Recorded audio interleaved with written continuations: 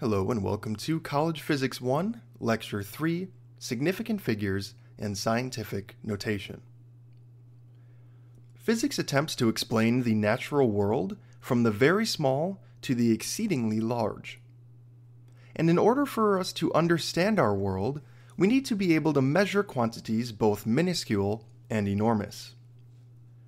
We can measure our quantity with only a certain precision, however. To make this precision clear, we need to make sure that we report our measurements with the correct number of significant figures. Writing down the really big and small numbers that often come up in physics can also be awkward and cumbersome. To avoid writing all of the zeros involved with those big and small numbers, scientists often use scientific notation to express numbers both big and small. When we measure any quantity, we can do so only with a certain precision. If the quantity is measured by a single instrument, its precision depends on the instrument used to measure it. If you make a measurement with a ruler, for example, as we have on the top right, you probably can't be more accurate than plus or minus 1 millimeter. Because the smallest divisions on a ruler such as the one shown is a millimeter. So you might be able to guess, how far in between each little line it is, but you don't know for sure. However, something like a caliper can be more precise. It can maybe go down to 0.01 millimeters. So it's a factor of 100 times more precise, perhaps.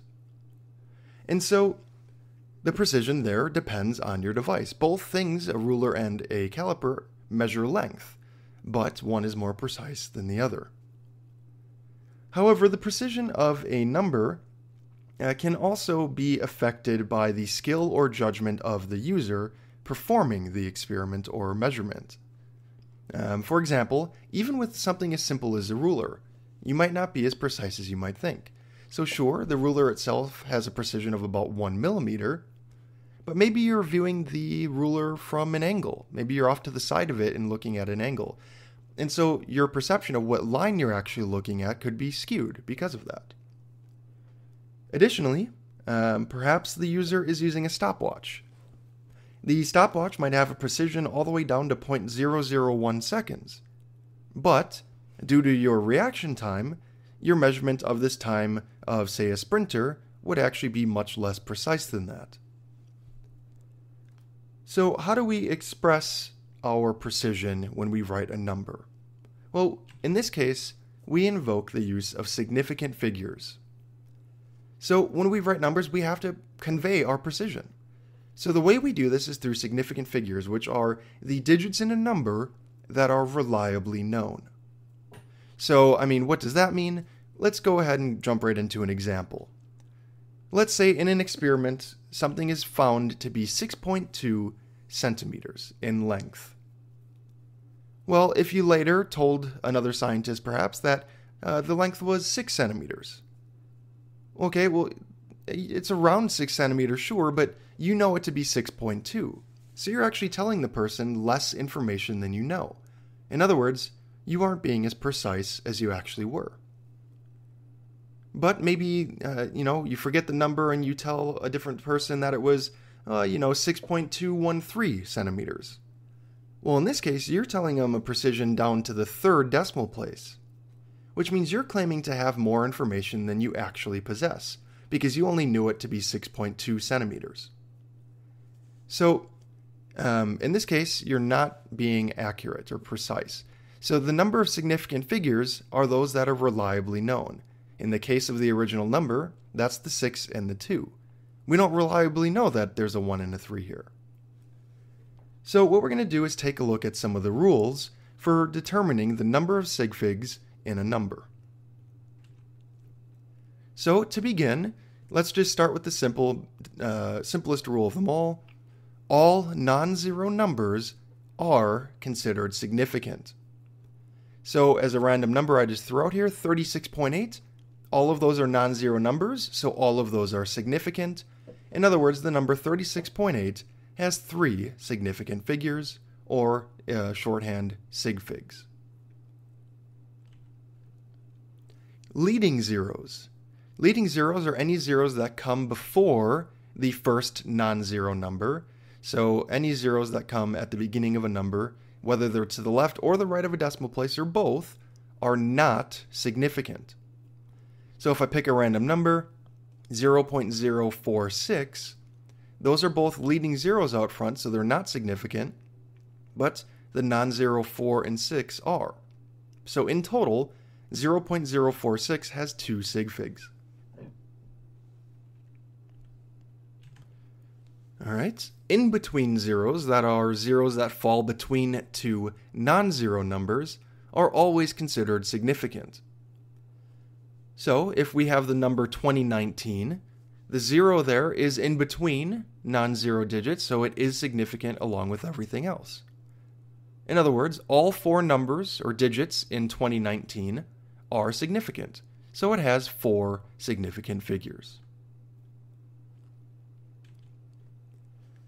Okay, then we get to trailing zeros, which has kind of a branching path here for what your options are. Let's start with trailing zeros that are to the right of a decimal place. Any zeros that are trailing after a decimal place or to the right of the decimal place are considered to be significant. So in the case of the number, say 18.00, those trailing zeros are after the decimal place, which means they are significant. So all 4 digits are significant in 18.00, giving us a total of 4 sig figs. Okay, well, what if your 0 is to the left of a decimal place? Well, if the decimal place is shown, the 0 is still considered to be significant. So if we wrote 240 point, it seems weird to write that because you don't normally see it that way, but if we write 240 with a decimal place, all of those values are considered significant. That trailing 0 still counts. But there is a case when the trailing zeros aren't significant, and that is when you have a whole number without a decimal place given. If there is no decimal place shown, we assume that that 0 is not significant, because the person could have been rounding, for example. So maybe it was, 239.8 or something. Well, perhaps they rounded up. We don't really know. That decimal place really tells us if we have precision in that place or not. So if you have a trailing 0 without a decimal place shown, it is not significant. So the number 240 now only has 2 sig figs, whereas earlier it had 3 when there was a decimal place shown. So be careful, the trailing zeros can get a little bit tricky when counting sig figs. Okay, let's look at 2 additional rules. These come about when we do mathematical operations. So we'll start with addition and subtraction. So whenever you add or subtract 2 numbers and you want to count the proper sig figs, the way we go about this is your answer should have the same number of decimal places as there are in the number with the fewest amount of decimal places. Now, admittedly, that is a mouthful, so let's go right into an example to visualize what we've just said. So we're saying again that your answer should have the same number of decimal places as the number with the fewest. So here's an example. Say we wanted to add the number 5.232 and 0.31. Real quick, I just want to note, I think I put the number in wrong. This should give you 5.54 as an answer. So ignore my math error there. I meant to put 5.54. But anyway, disregard that for now. So notice the first number, 5.232, has 3 decimal places. In other words, 3 digits to the right of the decimal place. The number 0.31 has just 2 decimal places. So your answer should also have only 2 decimal places. Now you might be asking, why does this matter? Well, if you just took these 2 numbers and plugged it into your calculator, it would give you 5.542.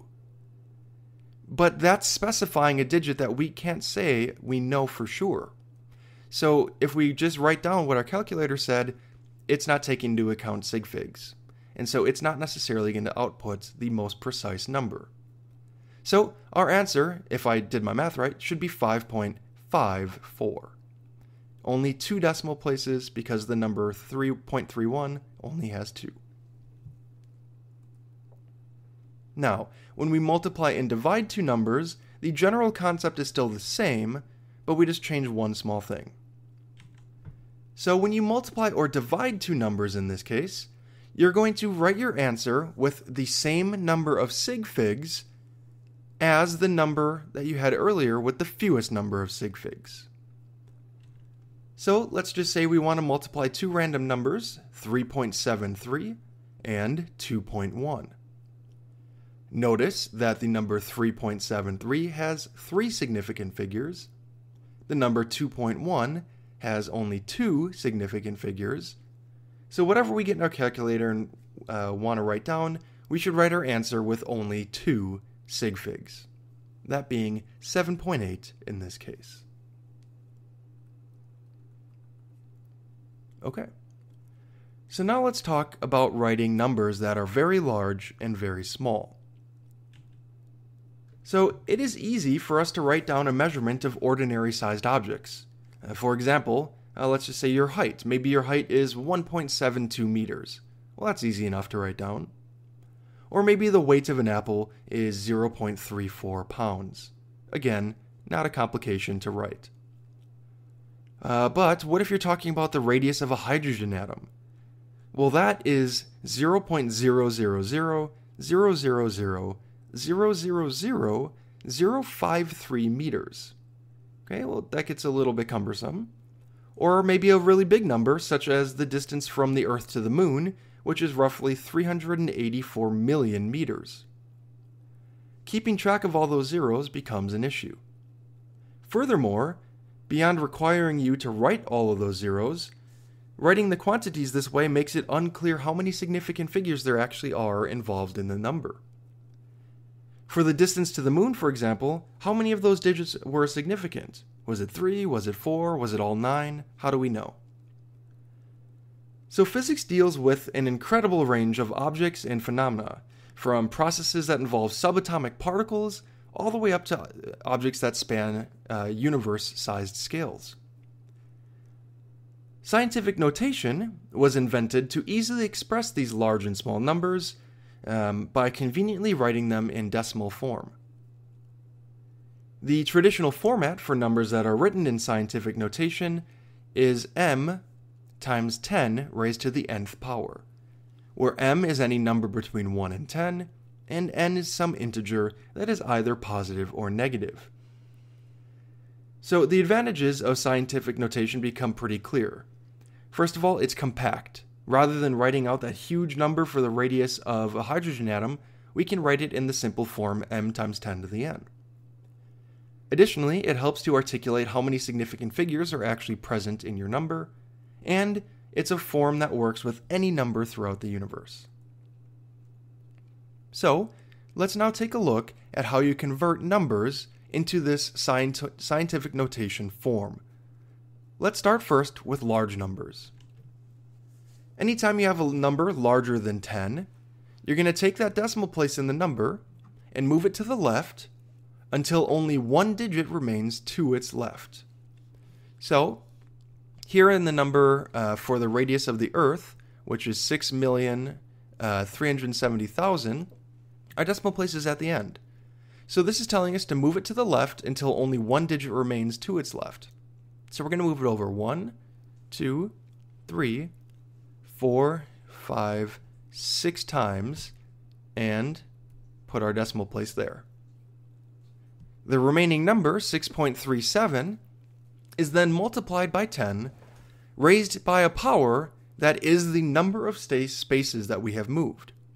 So we moved over 6 spaces, so it gives us an exponent or power of 6.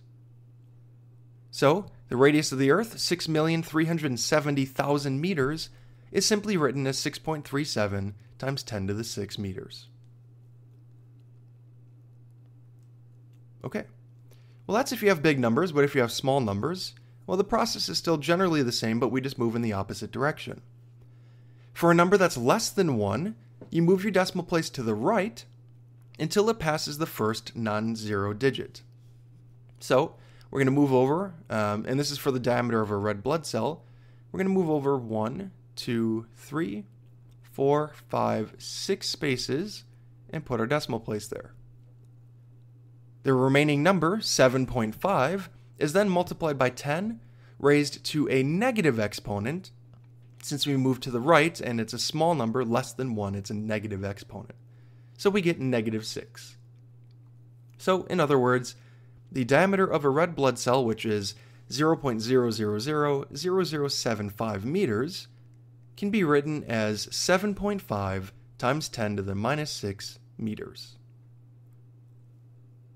Okay, so this just gives us an idea of how to be precise in writing our numbers and how to be concise in writing our numbers in a more compact form if they're too large or too small. So, in our next lecture, what we're going to discuss are units and unit conversions. We need to discuss conversions because in the United States, many people think in English units, but the rest of the world tends to think in metric units. And so we're going to have to deal with converting between the two. Until then, thanks for watching and have a great day.